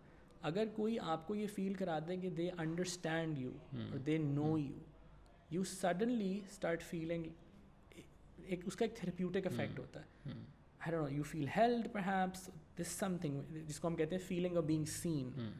उसमें एक थेरेप्यूटिक वैल्यू है. And I would just mirror, I would become a mirror for them. मैं एक आईना बन जाता था कि भाई, that was taxing for me. ऐसा नहीं है कि मतलब मैं बड़े खुशी ये कर लेता था. I would sometimes, people who were in a lot of pain, I would start getting that pain in my body, मेरी mental health. और वो तो मुझे पता था कि मैं हर दिन 10 लोगों से बात नहीं कर सकता, ये 2 या 3 या कभी एक हफ्ते में 3-4 लोगों से. मगर मुझे ये समझ आना शुरू हो गई कि okay, this is what I can offer people. And मेरे पास कुछ लोग आए एंड आई सेड ओके चलो, ऑब्वियसली अगले महीने तो नहीं आएंगे. कुछ और लोग वर्ड ऑफ माउथ से कुछ और लोग आ गए, फिर अगले महीने कुछ और लोग आ गए, फिर कुछ और लोग आ गए. दिस इज 2020 अब शुरू हो, 2019 का एंड है, 2020 शुरू हो रहा है. सो वहाँ से एक रेगुलर बेसिकली ये शुरू हुआ. आई न्यू कि यार ये ज़्यादा सस्टेनेबल नहीं है. But what did you call that thing at that time? I initially called it psychic reading initially, but then I realized the word has a lot of baggage in it. इसकी negative connotation है, इसमें future predictions और ये सब चीज़ें हैं. So and because मैंने सीखा तो ये कहीं से है नहीं, तो why am I getting imprisoned by this term? So I called it what I felt in that moment, energy. I'm feeling energy, connecting with energy, तो मैंने उसको energy reading का नाम दे दिया. And फिर मैंने सोचा कि 6 महीने के बाद दोबारा उसी दुनिया में मास्टर्स करने जाएंगे या करने लगेंगे. बट जब भी मैं कोई डिसाइड करता था कि यार ओके अब ये सस्टेनेबल नहीं है, आगे करते हैं. बिकॉज मार्केट में क्या करता लोगों को कि I can make you feel seen and you should give me money for it. I don't know, may be again I just felt this is not right. It's not, market नहीं कर सकता मैं इस चीज़ को, मैं प्रॉमिस नहीं कर सकता लोगों को. मिरर जब आप बनूंगा मैं किसी के लिए, हो सकता है उसको ना अच्छा लगे. तो मैंने फिर यही सोचा कि okay let's not, I don't feel like I can market this and don't want to make it a business, but it's something that's making मेरे बेसिक नेसेसिटीज़ ऑफ लाइफ पूरी हो रही हैं इससे. ठीक है. और वो करते करते फिर एकदम से कोई सेलिब्रिटीज़ आना शुरू हो गए, एक्टर्स, एक्ट्रेसेस, और सारा वर्ड ऑफ माउथ है. सारा वर्ड ऑफ माउथ. और लेकिन वो कॉल करके आपको क्या कह रहे हैं? So let's say if I am calling you, मैं बताता हूँ वो मुझे क्या बताते थे कि ओ my friend had a reading with you. होता कि हो ये रहा था जो मुझे समझ आ रही थी कि कोई किसी की रीडिंग हो रही है मेरे से, और वो कह रहा है they felt scene and heard, and उनको जैसे एक लाइटर फील हुआ, उनको लगा कि हमें थोड़ी डायरेक्शन मिली है, बिकॉज इसमें गाइडेंस भी आ जाती थी. और मैं उन्हीं के, this is my hypothesis now, that मैं उनके अनकॉन्शियस में टैप कर रहा हूँ और उनके अनकॉन्शियस से इन्फॉर्मेशन आके उनके सामने शेयर कर रहा हूँ. जो इन्फॉर्मेशन उनका अनकॉन्शियस चाहता है कि उन तक पहुँचे. सही है. राइट. तो उसमें बाज़ात हो सकता है आपकी ज़िंदगी में कोई डिस्ट्रक्टिव पैटर्न ऑफ बिहेवियर है और वो आपको हेल्प नहीं कर रहा इस मोमेंट में अपनी ज़िंदगी में. मैं आपकी रीडिंग करूँगा, एक तो मैं बता दूँगा क्या चल रहा है, लेकिन आप हो सकता है वो मैसेज भी साथ आ जाए कि तला ये जो हैबिट है ना इसको चेंज कर लो, because it's not working out for you. So you give a precise एक चीज़ एज वेल जो इस चीज़ को डिफरेंशिएट करती है ना साइकोथेरेपी या you know any form of therapy से. बिकॉज लोग कह सकते हैं यार feeling of being seen heard ये तो थेरेपी में भी हो रहा है. What distinguishes it from therapy is that when you go to a psychotherapist, you have to tell them their story. You have to tell them your story. कि भाई this is who I am and this is what's happening with me. Help me out. You don't have to tell me anything about you. That's where this is my niche, na? कि when someone comes in, I don't ask them what's happening in your life. I just ask them what is your intention for this conversation. What would you like to receive out of this? वो कह देंगे, मैं कहूँगा it can be an abstract intention. कहेंगे जी clarity and direction. I said okay. मैं उनको फिर कहता हूँ कि okay, now just be quiet and just give me अपनी awareness जरा अपने heart में लाएं, relax करें, because it's a connection, right? It's a relationship. बस ये नियत कर लें कि मैं हमाद को इजाज़त दे रहा हूँ कि he can see me. What I do then, और मैं शुरू में जब ये करता था मैं ऑडियो कॉल्स पे करता था, मेरे सामने नहीं होता था बंदा, तो मुझे ज़रूरत भी नहीं है कि मेरे सामने हो वो. बट अब मैं विजुअली करता हूँ या घर पे होता है, तो मैं कहता था, मैं उन्हें कहता हूँ just be quite now, I am just going to tune in to you and I will start पीसिंग things together out loud. So what does that mean? मतलब एक आम बंदा है वो कहेगा ये क्या, मैं बताऊँगा ना, वो एक्सपीरियंस है ना. सो आई go into a certain state where in my mind what's happening is I'm just connecting with their energy. I am becoming one with you in that moment. You and I are going to become one. Not in your experience, in my experience. And suddenly I have embodied you. And in that moment, I know what you're feeling, what's happening in your life, what's going on. And then I start saying it out loud. आप आपकी ज़िंदगी में अभी ये theme चल रही थी, ये पीरियड चल रहा था, अभी ये डिसीजंस आप ले रहे हैं, ये सब का मकसद रिपोर्ट इस्टेब्लिश करना है, ट्रस्ट को इन्हांस करना है कि अगला बंदा पहले ये तो समझ ले कि okay this person can understand me without me telling my story to them. ये रिपोर्ट यहाँ बनती है. रिपोर्ट के बाद शुरू में, क्योंकि पहली दफ़ा आया तो मैं उसको ये बातें बताऊंगा ना कि this is who you are, ये आपकी डोमिनेंट पर्सनैलिटी टाइप्स हैं, ये आपके आर्किटाइप्स हैं डोमिनेंट, आप हीलर हैं, आप केयर टेकर हैं, आप नर्चरर हैं, विक्टिम हैं, क्या आपकी थीम्स चल रही हैं, जो कि एक साइकोलॉजिकल लैंग्वेज है, वो मैं इस्तेमाल करता हूँ because I do like psychology and Carl Jung, and I really like him, and I think he is a bridge between the mystical and the spiritual world. So उस moment में once that rapport established, then वो फिर मुझसे specific सवाल पूछते हैं कि जी what energy are you seeing in my career right now? तो फिर मैं again I just tap into their unconscious में maps पड़े होते हैं चीज़ों के, और direction होती है कि this is where it's going, this is what's happening. I do understand कि जो भी मैं एक्सप्लेनेशन दूंगा ना, हो सकता है जो अगला इंसान एक्सपीरियंस कर रहा है वो उससे थोड़ा डिफरेंट हो. सो मैंने इसका तरीका क्या फिर डिसाइड किया कि एक पेज बना दिया और जिसमें मैंने लोगों के टेस्टिमोनियल्स डालना शुरू कर दिया, ताकि मेरी भी एजुकेशन हो कि हर इंसान कितना डिफरेंट एक्सपीरियंस कर रहा है. बिकॉज हर इंसान का जब मैं मिरर बनूंगा तो the mirror is gonna reveal what's there in front of the mirror, not any specific constant image, right. सो ये 6 महीने जो गुजरे 2020 के, मैंने ये किया. फिर मैंने डिसाइड किया कि मास्टर्स के लिए जाते हैं, कुछ ऐसा करते हैं, स्कॉलरशिप वगैरह अप्लाई करते हैं. तो कोई हाई प्रोफाइल इंडिविजुअल, कोई सेलिब्रिटी या कोई इंसान आ जाता था. तो आई वाज लाइक ओके, मैंने फिर डिसाइड किया okay may B I do this for 1 year. And as a profession, या as a profession, and I just see कि यार क्या पता इसमें और ग्रोथ हो, एंड कि मुझे समझ आए इसमें और क्या डायमेंशंस हैं. और मेरे लिए जो चीज़ इंपॉर्टेंट बन गई थी शुरू में जब मैं ये कर रहा था, मैं लोगों को ये बता देता था this is who you are, right. I realise that even if I am telling them who they are, how can I facilitate lasting shifts, right.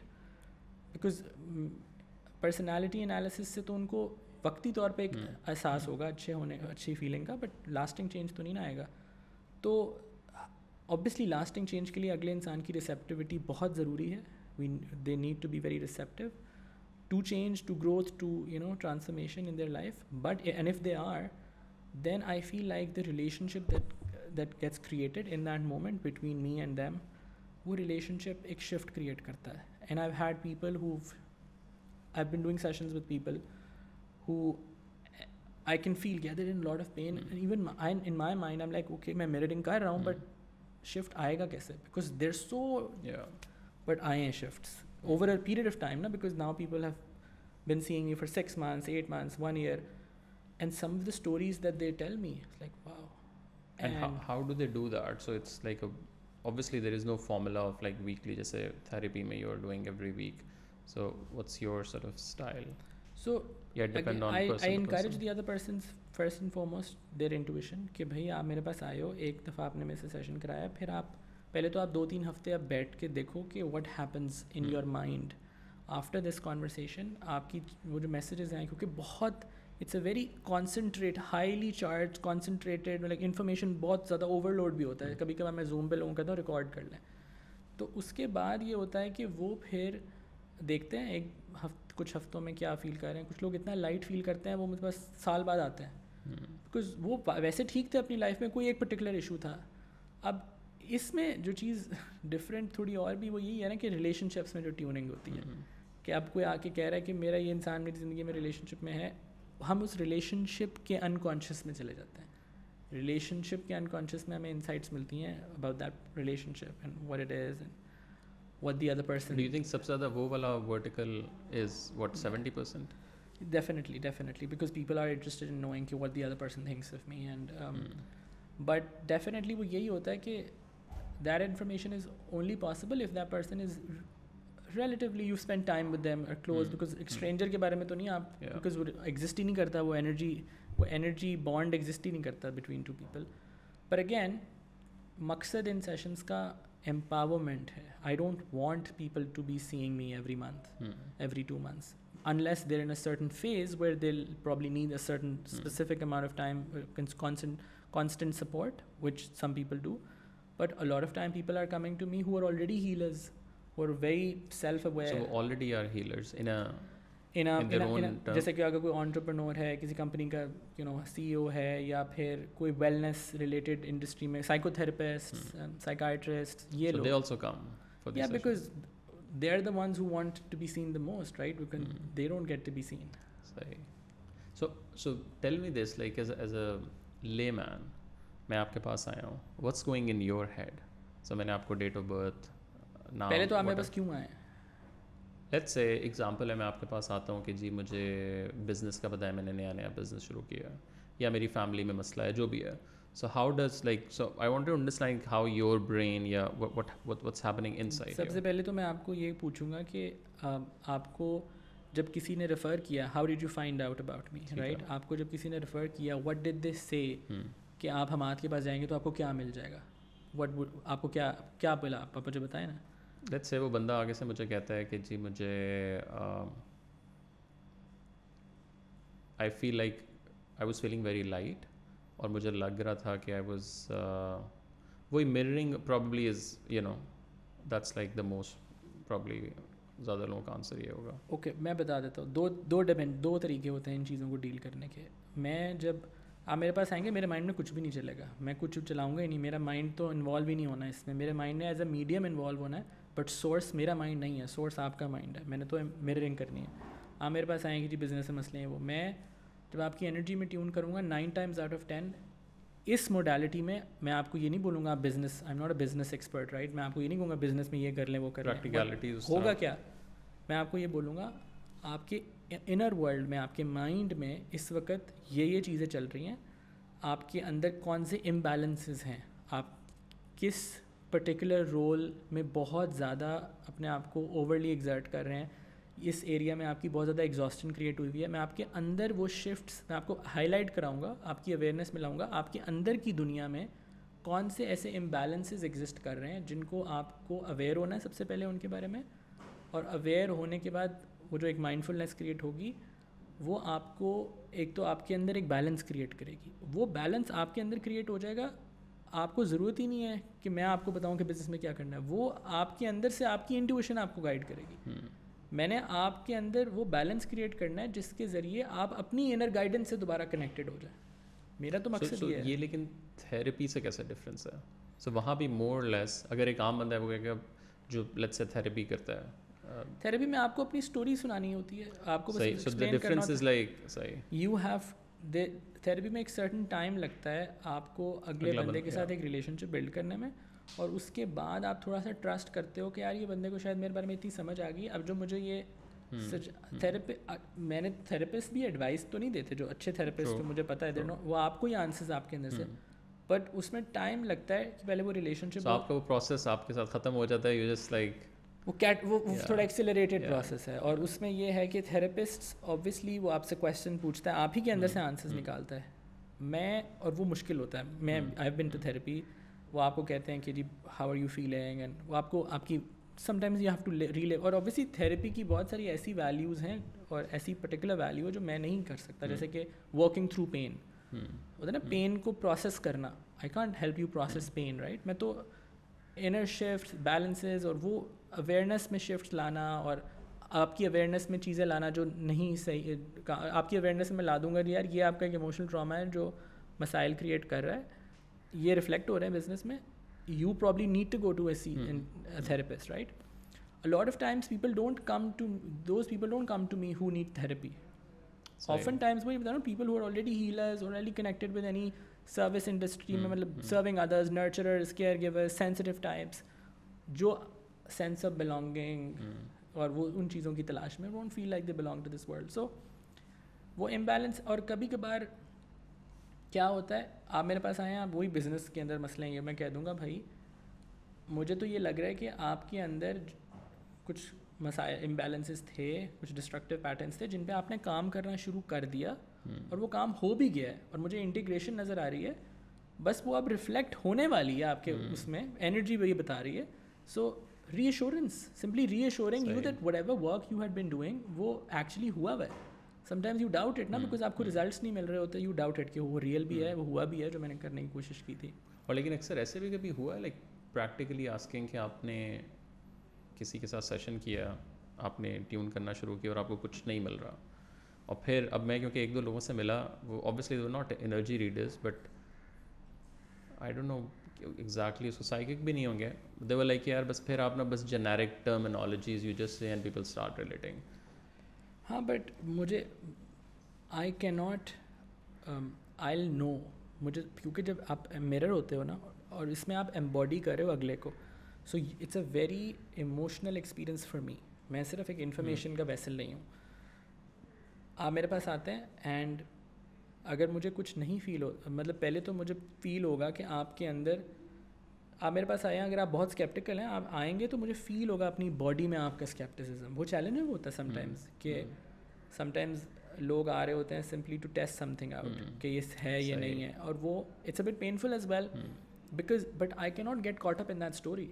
I just have to, I have a method and I just have to stick to that method and in every session I just focus. मेरा देखो, अगर तो अगला इंसान अपना heart थोड़ा सा open करने में कामयाब है, पहले तो मैं उसको यही इसीलिए अक्सर औकात मुझे लोग रीच आउट जब करते हैं ना, तो मुझे फील होता है कि यार इनको सेशन से कोई हेल्प नहीं होगी, तो मैं उनको मना कर देता हूँ. तो जो आप बात करें ना, मैं उसको उस जगह तक पहुँचने नहीं देता. सही. जो कभी कभार कनेक्ट आप नहीं कर पाते, वो तब हुआ है जब मैंने जैसे लाइव रीडिंग्स की हैं, बैक टू बैक लोगों के साथ कर रहा हूँ, तो यू गेट सो ओवरवेल्म कि नहीं आप ट्यून कर पाते. आई थिंक ट्यून, तो जब मुझे कोई रीच आउट कर रहा है, मुझे पहले तो फील हो जाता है ना उसकी एनर्जी से, क्या this is person need what I have to offer. तभी मैं, अब शुरू में मैं ये नहीं करता था, तो हाँ ऐसे लोग मैं सेशन कर लेता था किसी के साथ जो कि मुझे कहता था जी मुझे कोई बस किसी तरह मुझे इस चीज़ से निकाल दें कि मैं उनके बिहाफ पे वो चीज़ें कर दूँ. वो शिफ्ट्स भी नहीं क्रिएट करने के लिए, अवेयरनेस भी नहीं लाना चाह रहे, और उनको क्विक रिजल्ट्स चाहिए. ज़ाहिर है मैं नहीं वो काम कर सकता ना. तो वो मेरे शुरू में ऐसे एक्सपीरियंसेस होते थे when I didn't have that boundary with people and I would just say हर बंदा आ जाए मैं कर लूँगा. तो हाँ ऐसा होता था कि जैसे with man specially, like a lot of women come to me, but with man specially because may be it's difficult to be vulnerable with a man. तो man are coming to me, वो पहले से एक बड़े उसमें heart closed है, like आप बताएं व्हाट कैन यू डू. और मैं इनिशियली थोड़ा हो जाता था, I would get a bit intimidated, specially with people who are much older than me, you know man, successful man, right. I was like okay, वो अपने पर्सोना से आपको ओवरवेल्म कर देते थे. आहिस्ता आहिस्ता जब मेरे अपने प्रोसेस के साथ मेरा रिलेशनशिप थोड़ा बेहतर हो गया, तो मुझे समझ आ गई okay what type of people I can offer help to. सही. ये भी एक बात बड़ा इंपॉर्टेंट था ना ये मेरे लिए. And what are the kind of people I want to connect with. बाकी अगर हिस्टोरिकली स्पीकिंग, अभी अगर आप पिछले दौर में जाएं, there are lot of like, ज़रा है कोई उसको साइकिक कहेगा, कोई उसको एनर्जी रीडिंग आप कह लें, कोई उसको टैरो कार्ड की सूरत में. So there are lot of like 10-15 veg. मुझे याद है मैं एक दफ़ा अमेरिका गया हुआ था एक कोर्स के लिए, तो वहाँ फ्लोरिडा में टैम्पा में मैं था, तो मैं वॉक करके सिंपली जा रहा हूँ, तो वहाँ मुझे एक अंकल आंटी बूढ़े से उन्होंने बाहर अपने ना वो स्टोन्स वगैरह रखे हुए, और वो एक उन्होंने डंडा सा पकड़ा हुआ. सो पहले तो मैंने कही कुछ सूफ़ी टाइप का बंदा है, बाद में ही वो tattoo शैटूज, but he was like you know कुछ था उनमें. और मैं गया ही हूँ, तो उन्होंने ना, मैं लिटरली मतलब ये उनका टेबल है, तो मैं उधर ही हूँ, तो वहाँ उन्होंने मुझे कहा उधर ही just stop there, can you see that. और वो ना गूस बम्स, और मुझे यकीन नहीं, मैंने कहा वैसे ही मार, मैंने कहा ज़रा दिखाएं दोबारा से. सो मैंने देखा तो actually you know like proper. And he was like कि जब तुम वहाँ से चल के आ रहे हो तो वेयर आर यू फ्रॉम, ब्ला ब्ला ब्ला. और फिर एक उन्होंने मुझे पत्थर लेके कहते बस ये रख लो. अब मैं सोच रहा, मैंने कहा ये क्या मतलब कोई ड्रामेबाजी चल रही है, ये क्या चल रहा है. But again there are lot of like, फिर अगर आप आई थिंक हिस्टोरिकली देखें, आई थिंक एक सहाबी का वाक़या था कि उनको एक राहिब ने कहा कि एक शख्स जो है वो मक्का में होंगे और तुम इवेंचुअली उनको जाके, और इसका there are lot of like stories. So I think historically speaking तो ये चीज़ एग्जिस्ट करती है, बट वही वाली बात है, कोई उसको किस तरह का नाम दे रहा है, कोई उसको किस तरह का दे रहा है. बट ठीक है, मैं तो अब मैं ये बिलीव करता हूँ कि ये जो क्वेस्ट होता है ना फॉर साइकिक एबिलिटी और एनी टाइप ऑफ पावर, ये जो क्वेस्ट है often times it's coming from a place of ego, right. और जब आप वो हासिल कर लेते हो तो आपकी sense of ego, sense of self बहुत इन्फ्लेटेड हो जाती है. You start thinking you are healed और you are better than others. और उसमें sometimes people actually I do think that sometimes if someone embodies a lot of power, आप सिर्फ उनके पास वैसी just to experience their power, और वो actually आप अपनी पावर उनको देने के लिए चाहते हो, राइट? तो मैं अब रेकमेंड नहीं करता किसी को भी, बिकॉज मैं ये समझता हूँ कि emotional healing is the most important thing actually. मतलब मुझे लगता है कि स्पिरिचुअलिटी एक तो है रिलीजियस कॉन्टेक्स्ट में, वो तो चलो there is a certain structure that's already there. अगर उसके अलावा आप जैसे तसव्वुफ में या मेडिटेशन या मराकबा या इन चीज़ों में जाना चाहते हैं, I do believe having a guide is really important, because often times आपको खुद अपने अल्टीरियर मोटिव्स का अंदाज़ा नहीं होता. बिकॉज डीप डाउन मेरे अंदर वही था ना, I wanted recognition and self worth अपनी बढ़ानी थी. मैंने इनिशियली इस दुनिया में इसलिए गया था. सूनर और लेटर मुझे रियलाइज़ ये हो गया था इस चीज़ को कि if it's about me it will just consume me, because मैं लोगों की सारी एनर्जी अपने ऊपर अब्जॉर्ब कर रहा हूँ. And I just realise that the only way this can work is if my own self gets out of the way and I can just be a medium. So now मेरे पास बहुत सारे ऐसे लोग आते हैं जो बहुत स्केप्टिकल होते हैं, बहुत रैशनल होते हैं, they don't believe in all of these things and I said and I don't think that's needed, because मैं उनको ये कहता ही नहीं हूँ कि मैं आपको कोई सुपर नेचुरल चीज़ ऑफर कर रहा हूँ. मैं बस उनको कहता हूँ एक रिलेशनशिप है जो बिल्ड होगा मेरे पार्ट में हाइटन सेंसिटिविटी और ओपन हार्ट से, जिसको मैं अगर अपनी लैंग्वेज में कहूँ कल्ब, ये कल्ब से कर रहा हूँ मैं जो भी काम कर रहा हूँ ना. ये एक्चुअल एक्सपीरियंस यही है. ये थर्ड आई का जो टर्म है वो नहीं हो रहा ना, ये ESP हो रही है अब. पहले शायद मुझे लगता था ये चीज़ें, और शायद मोमेंट्स थे जब वो भी होता था, बट नाउ वो फुलफिलिंग नहीं है मेरे लिए. वो चीज़ें मेरे लिए फुलफिलिंग ये है कल्ब के ऊपर फोकस, अगले के कल्ब पे फोकस, रिलेशनशिप बन रहा है और हार्ट सेंटर से हम ये कर रहे हैं, और उसमें वो जो रिलेशनशिप इस्टेब्लिश हो रहा है जो कि मेरे हार्ट में, मेरे कल्ब में जो उस इंसान के लिए प्यार पहले से एग्जिस्ट करता है. I just have to open my heart. Love is everywhere. मैं वो लव का मैं वर्ड यूज़ कर रहा हूँ, आप उसको कह लें एक सेंस ऑफ कनेक्शन जो एग्जिस्ट करता है हर इंसान का दूसरे के साथ, जिसको हम एक्सपीरियंस बस करते हैं, वो एग्जिस्ट करता है. We just experience it.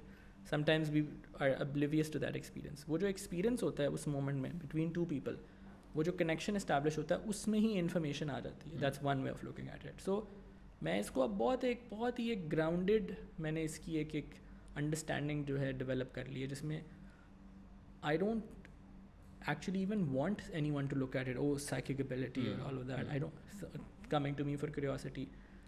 What I do इसमें is similar to parts work as well, because मैं embody करता हूँ ना आपको, आपकी सेल्फ के डिफरेंट पार्ट्स भी मैं embody करता हूँ, तो मुझे समझ आती है अच्छा आपकी सेल्फ का एक पार्ट है जिसकी ये डिज़ायर्स हैं, ये फीलिंग्स हैं, वो ये चाहता है. दूसरा पार्ट है उसकी ये इंटेंशंस हैं, ये फीलिंग्स हैं, वो ये चाहता है, and there coming together and conflicting with each other. ये चीज़ एक थेरेप्यूटिक सेटिंग में with a reasonable amount of time आपको एक थेरेपिस्ट भी एक्सपीरियंस करा सकता है. Also why do you think कि अगर आप देखें आज का टाइम 2022 में हम बैठे हैं तकरीबन एंड के ऊपर, if you see the last sort of few years, let's say 2010 onward और उससे पहले के 2, 3, 4 दिहाइयाँ, ये जो सारी प्रॉब्ली चीज़ें हैं, इमोशनल ट्रॉमा, फिर there are lot of like jargons as well, और ये अभी सुनने में बहुत ज़्यादा आए हैं. मतलब मुझे लिटरली आज से 6 साल 5 साल पहले मैंने नाम भी नहीं ऐसी चीज़ों के सुने. मतलब एनर्जी चलें, ये तो एक सॉर्ट ऑफ अलग चीज़ है.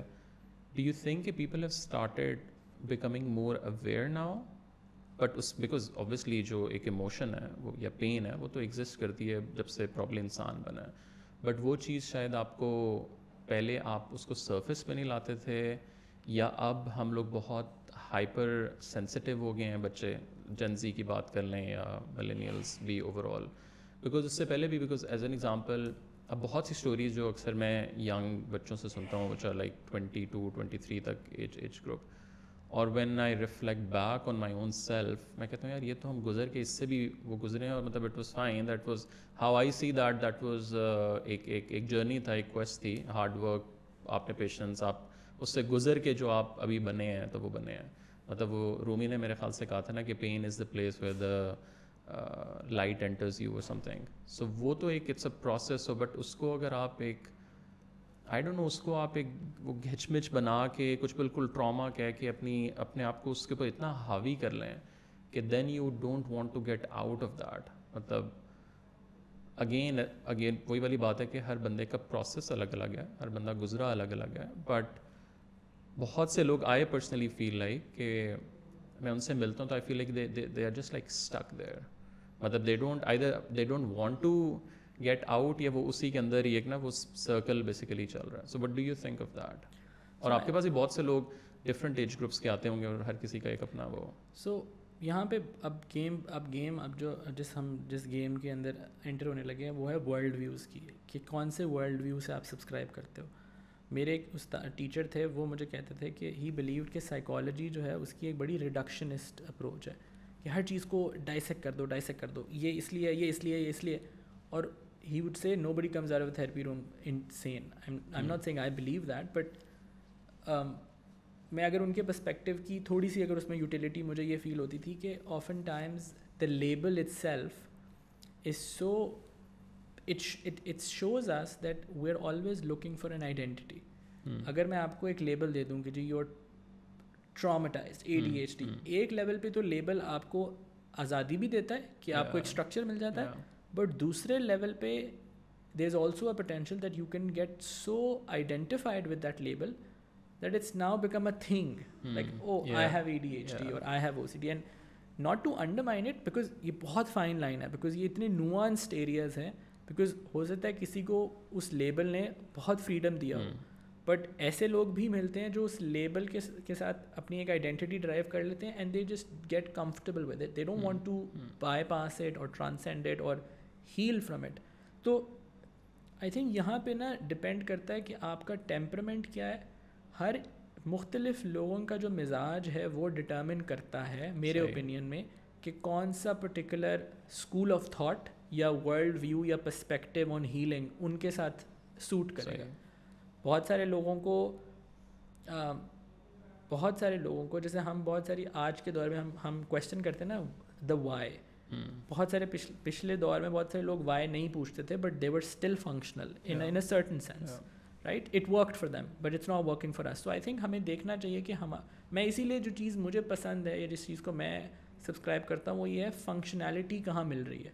कौन से पर्सपेक्टिव को अगर मैं एम्बॉडी करूँ तो मेरे लिए वो एक फंक्शनैलिटी क्रिएट कर रहा है मेरी प्रैक्टिकल लाइफ में, यू नो. तो फंक्शनल ट्रूथ्स में तो उसको ऐसे ही देखूंगा ना, because I don't have a way of actually objectively saying ये सही है गलत है, बिकॉज इतने सब्जेक्टिव एक्सपीरियंसेस हैं ये. तो and I also feel like जो आप बात कर रहे हैं उसमें ये भी है ना कि एक पर्सपेक्टिव दूसरा ये है कि पुराना जो मैन था, man before was already one with nature. उसके अंदर वो सेपरेशन ही नहीं एग्जिस्ट करती थी जो आज के मैन में एग्जिस्ट करती है. मैन यूज़ कर रहे हैं the word but women as well. But so आज के इंसान में वो सेपरेशन एग्जिस्ट करती है जो शायद पहले वाले में नहीं होती थी. दे were already one with nature. और वो जो सेपरेशन हमारे अंदर एग्जिस्ट करती है वो मैनिफेस्ट होती है as in terms of these different parts. So you can make a point कि वो इग्नोरेंस इज ब्लेस. देखिए अब यहाँ पे अब देखिए ना, हाईली इंटेलिजेंट पीपल मैंने ये देखा है, उन्हीं में देखा है ना, जो ओवर थिंक भी करते हैं. उनके लिए बहुत सिंपल और बेसिक अंडरस्टैंडिंग और पैकेज ट्रूथ्स उनको नहीं पसंद. They want to go in to the depth of it. And sometimes when you go in to that depth you are faced with an existential crisis, because बहुत सारे आपके beliefs उनको लगता है कि वो तो उनकी कोई grounding नहीं थी, वो बस मैंने borrow किए हुए थे. तो ये तो एक tricky area है, because फिर यहाँ पे आपको guides चाहिए, वो चाहिए. मतलब generally, लेकिन ये वैसे इंडस्ट्री भी तो बन गई है, राइट. सेल्फ हेल्प जो इंडस्ट्री है वो, क्योंकि उसमें स्पेशली चलें पिछले तो आई थिंक हम लोगों की प्रॉब्ली एज तो एक ट्रांजिशन हम लोगों ने किया ना, तो हम तो इसमें एंटर हुए. बट जो भी जेन ज़ी है वो तो मतलब आए इससे, तो वो एक आई अगेन हर बंदे को ऑब्वियसली एक अपना एक्सपीरियंस है, बट एक जस्टिफिकेशन भी हमने some how I feel like निकाल लिया है. अब मतलब अक्सर लोग मुझे कहते हैं कि यार आप पूरी दुनिया में देखें, फ्रॉम अफगानिस्तान टू सीरिया, लोग इतनी मुश्किलों से दुनिया गुजरी है, पाकिस्तान भी, और लोगों ने उसके अंदर से निकले हैं, सब कुछ हुआ है. और ऐसे ऐसे वाक़यात हैं कि अगर आप सुने तो आप कहते हैं यार आप तो बादशाह हैं, मतलब इतना लोग गुजरे हैं. बट वो बंदा अच्छा खासा है, ठीक है, वो सारा उसने बेसिकली एक ब्रिजेस थे वो अबूर करते करते. ये भी एक आर्ग्यूमेंट है ना कि when you are extremely privileged, when you are very sheltered, then ऐसे ऐसे मसले निकल आते हैं जो कि बाकी दुनिया के नहीं होते. यू नो, वही है ना कि बहुत सारे लोग ये कहेंगे ना कि अ वेरी ले मैन, एक आम इंसान जो है वो थेरेपी में जाने का भी सोचेगा भी नहीं. इट्स वो फिर हायरार्की ऑफ नीड्स पैदा हो जाती है. वो मैस्लोज हायरार्की ऑफ नीड्स की जब आपकी बेसिक नेसेसिटीज़ पूरी हो जाती हैं, स्टेबिलिटी आ जाती है. डिपेंड करता है ना कि आप किस जगह पे एग्जिस्ट कर रहे हैं. जब आपकी basic necessities of life fulfilled है, रिलेशनशिप है, कंपेनियनशिप है, पैसा है, then your like what's next. Because I guess इंसान के अंदर वो एक फैकल्टी है जो कहती है व्हाट्स नेक्स्ट. तो अगर तो आपकी सारी ज़िंदगी एक वॉर जोन में गुजरी है या एक लेट्स से वॉर जोन एक स्ट्रगल है और तो शायद आपका एंड गोल यही है टू सर्वाइव. मगर अगर आपके पास वो, तो यहाँ पे बहुत सारी ऐसी चीज़ें हैं तो जो ज़ाहिरी तौर पर तो बड़ी अनफेयर लगती हैं कि मतलब फिर इसका मतलब ये है कि अगर तो हैप्पीनेस गोल है वो तो एक बिल्कुल डिफरेंट बॉल गेम है. तो आप ये आर्ग्यूमेंट कर सकते हैं कि जहाँ पे सबसे ज़्यादा पेन दुनिया में एग्जिस्ट करती है, सबसे ज़्यादा लोगों ने पेन एक्सपीरियंस की है, वहीं पे सबसे ज़्यादा खुशी है. या आप ही की एक दोस्त ने मुझे एक दफ़ा बोला था कि जहाँ पे भी इन हर एक्सपीरियंस कि whenever the most amount of pain that she's seen in certain places, war-torn countries and all of that, वहीं पे सबसे ज़्यादा खुशी भी उन्होंने देखी है. शायद वो वैल्यू करते हैं उन छोटी छोटी चीज़ों को. तो मैं बस ये समझता हूँ यही है ना कि what's the end game hair. आप क्यों इंटरेस्टेड हैं स्पिरिचुअलिटी में? Is it because you feel like is it ego strap या कि ईगो की गेम है, बस inflated sense of self, I am spiritual like just for a label, like it's also trendy now ना, I am spiritual and all of that. So and I used to think ना, ये ओशो नहीं बोलता था कि जी गरीब के लिए अमीर ही होते हैं तो फिर आप स्पिरिचुअलिटी और इन चीज़ों में जाते हैं. But a teacher of mine who was very much into tasawwuf, उन्होंने कहा था नहीं, गुर्बत में भी स्पिरिचुअलिटी आप एक्सपीरियंस कर लेते हो. और ऐसा मुझे लगता है उसमें शायद आप ज़्यादा अच्छी कर लेते हो probably compared to. I can only speak from the experiences that I have had. So मेरे जो experiences थे उनमें pain was a constant, ना pain like every day. जो allergies और skin issues और autoimmune conditions और इस सब में pain was such a constant कि और डिटैचमेंट फ्रॉम द वर्ल्ड, वो एक लॉन्गिंग थी कनेक्शन की, बिकॉज इंट्रोवर्जन थी और उसमें वो बॉल्स क्रिएट हो गए थे ना, nobody can understand me. So this is जो भी हमारे वूंड्स होते हैं ना, वो हमारे लिए, वो दूसरों के लिए हमारी तरफ से फिर गिफ्ट बन जाते हैं. अगर आपको कोई नहीं समझता, आप दुनिया को समझने लग जाएंगे. अगर आप अकेले हैं, आप लोगों को फील कराएंगे कि यू नो. तो ये भी एक चीज़ है. तो जिसके जो एक्सपीरियंसेस होते हैं उन्हीं में से एक बाय प्रोडक्ट निकलता है, what they offers, what they start offering to the world.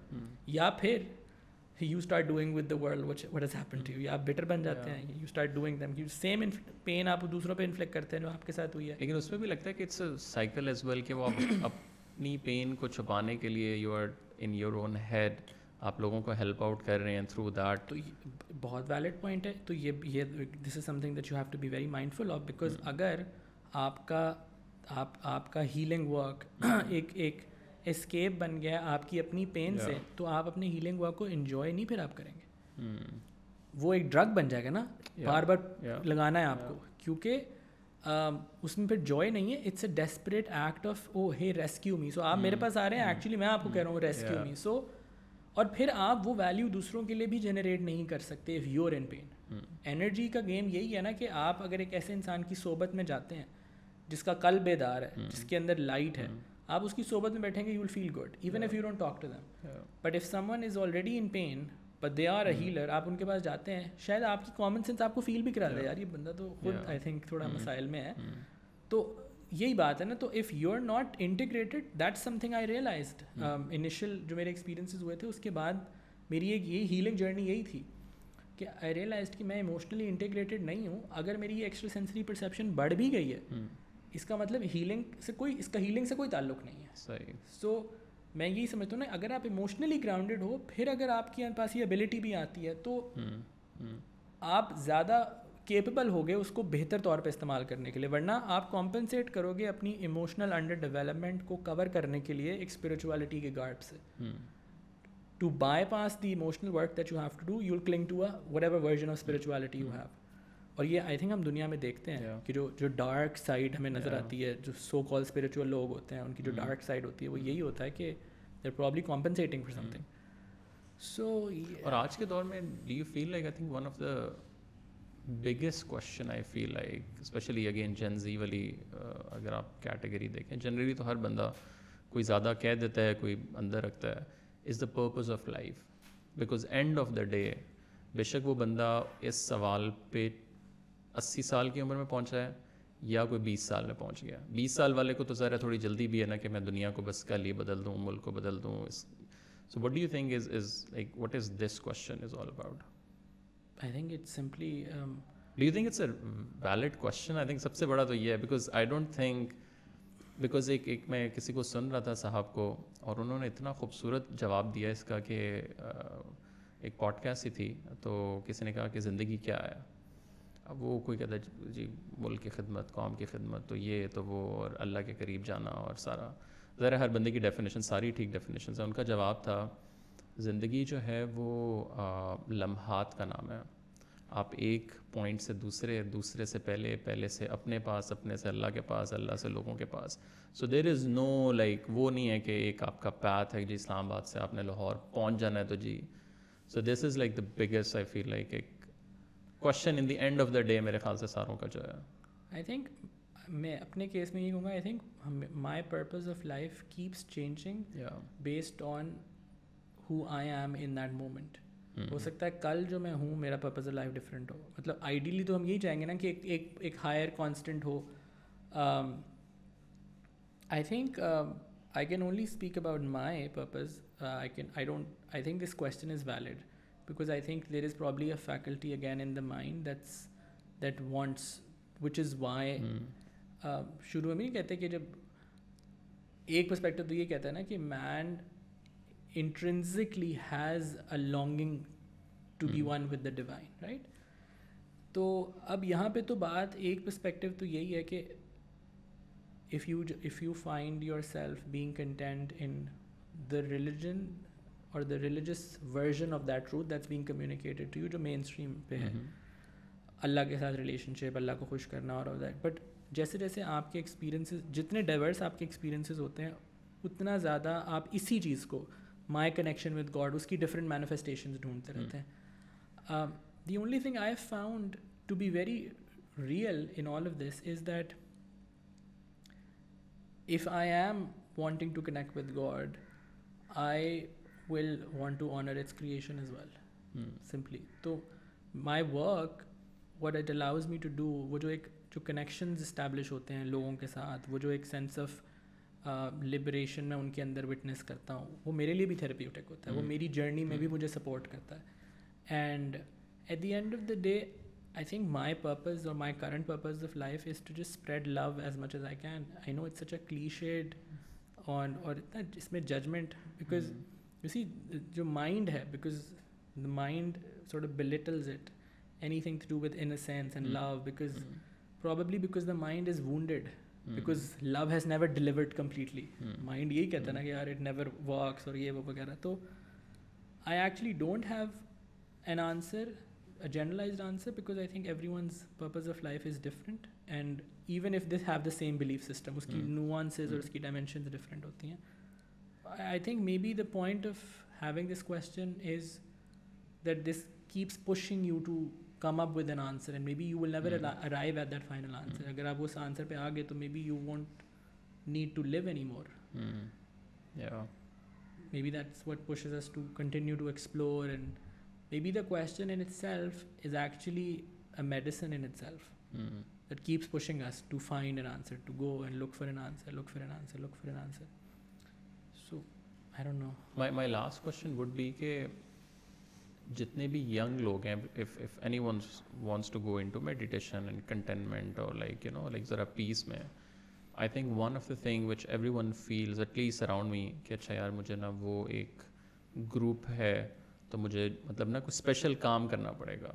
What would be your advice? एक आम बंदा है और he wanted to sort of थोड़ा सा go into this and explore the world of you know ये वाली जो साइड है. आई थिंक पहले तो मैं यही अगेन कहूँगा ना कि वर्ल्ड क्यों एक्सप्लोर करना चाहते हैं, what is the intention behind, अपने मोटिव्स के बारे में अवेयर हूँ. दूसरा ये कि आई थिंक तो सेल्फ अवेयरनेस इज वो तो मैं आता हूँ उस पर. दूसरा ये कि मोटिव अगर आपको पता चल जाए तो फिर आप एक्चुअली हो सकता है आपका मोटिव सिंपली हो to feel like you belong. तो फिर आप लाइक माइंडेड लोगों को ढूंढें.